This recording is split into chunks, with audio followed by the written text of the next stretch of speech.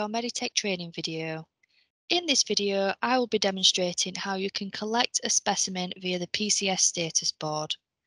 To collect the specimen, firstly we need to access the PCS status board. To do this, simply click in Clinical and then select PCS status board.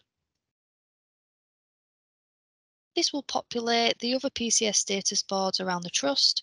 Please select the status board for your area. However, in this video, we will be working from the Scarborough PCS status board. Once you enter the status board, you will be shown a list of patients where there are specimens to collect. The patient here requires a throat swab to be collected.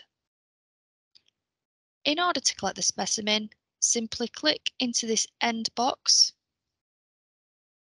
This will populate another pop-up box which asks which specimen you wish to collect. There could be multiple specimens in which you need to collect, however in this example there is just one.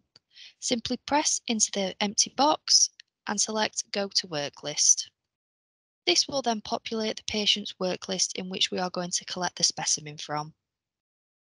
Simply look at the different care items available and find the specimen in which you wish to collect.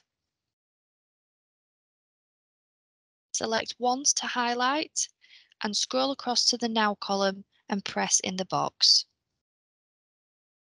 Once you have done this, we're going to press Documents. This will bring up further information with regards to the specimen. The information in here is pre-populated based on the order. Once you have collected the specimen, simply press Save and Exit.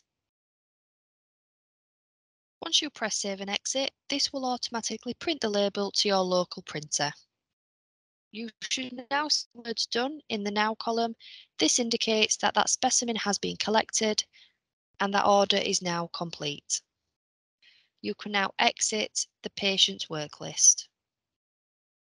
You can now see there is no outstanding specimens to collect. Thank you for watching this short demonstration. Any further questions, please contact the information on screen.